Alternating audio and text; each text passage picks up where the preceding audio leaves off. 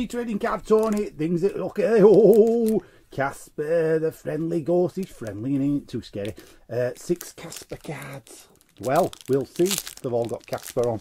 That's what they mean. They don't mean that. They just mean they're from there. I believe these are from the movie version. That's right. Yeah. Yeah. There's your thing there. Let's see what we've got.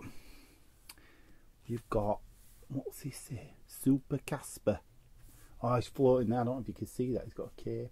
Again, not seen this movie for a while, so, you know, I assume, though, it was, I think it did all right at the time.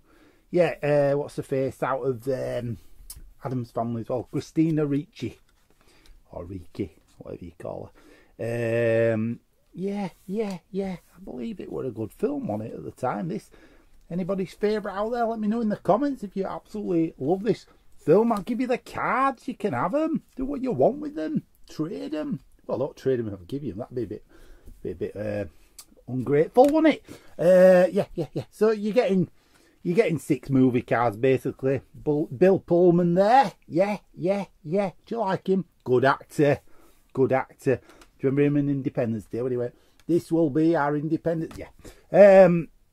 Casper there cleaning up, bit of house duty. Is that what he's doing? Yeah, sweeping up. Well, not much to say about them other than it's a very basic set. You don't get any fancy stuff in there.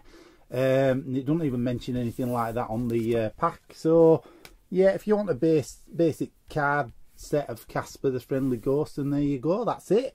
And that is it for another episode of Trading Card Tony. Don't forget to like, subscribe, and I'll see you for another episode soon. Bye.